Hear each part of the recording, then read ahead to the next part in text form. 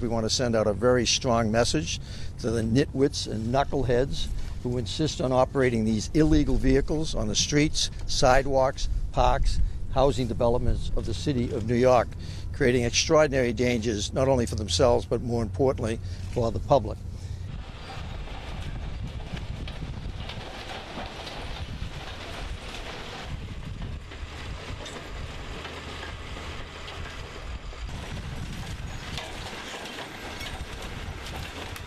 And very much like when we seize firearms, we don't sell them because we don't want those back into the general public. Similarly, these are illegal, and we don't want to resell them and put them back into the hands of people who use them inappropriately.